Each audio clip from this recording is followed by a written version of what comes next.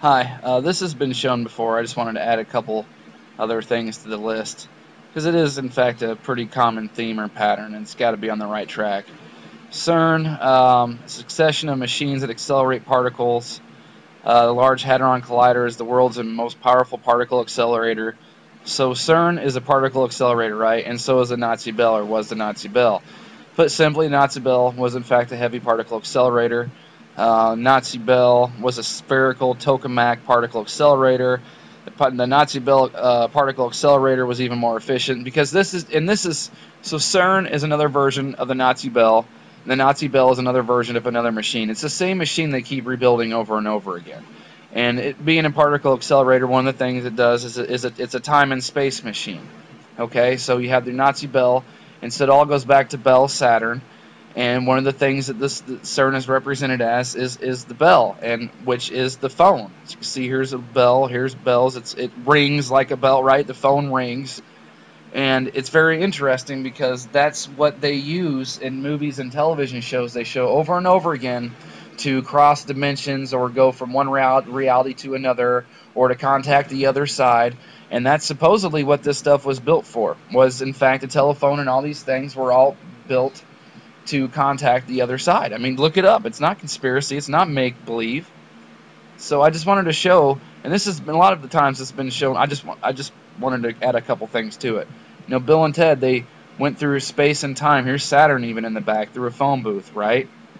Same thing as the Doctor Who show. And phone is short for Phoenician, and that's the first guys apparently who did all this stuff. It was Carol Ann in the movie Poltergeist.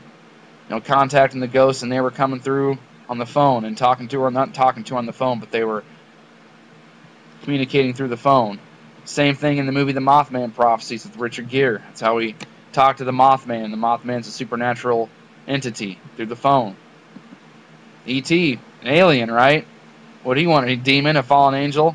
What do you want to do? Phone home, yeah? Lawnmower Man. It's about a guy who hijacked virtual reality and then through wanting to try through a computer using virtual reality to hijack the real reality.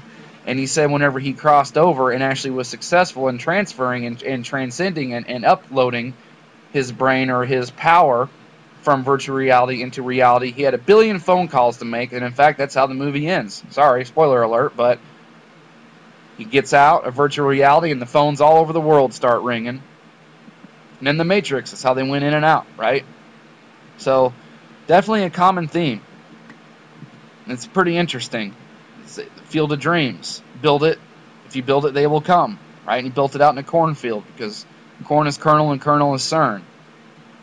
And another thing, it's funny because Cult Science was just talking about the Mayans and how they talk about their ancestors or what have you coming from maize or corn. Right? It's all coming from and we built this thing. They tricked us into building it. Just like in that Lego commercial I just showed you. If you build it, they will come, and that's what they're trying to do, is open this portal vortex to Bell Saturn and let their little buddies out. So go back and forth between realities and contacting the dead and contacting the supernatural and going into other dimensions, always through the phone in the movies and TV shows, it seems. So just wanted to add to it. This blows my mind. I don't know, it's pretty interesting stuff when you watch all these things and have no idea that you're seeing the same thing over and over again. I've seen these movies 1,000 times, and 5 years ago I wouldn't have any idea that they're all connected. So I think it's neat. All right, thanks to my subscribers and people who keep coming back.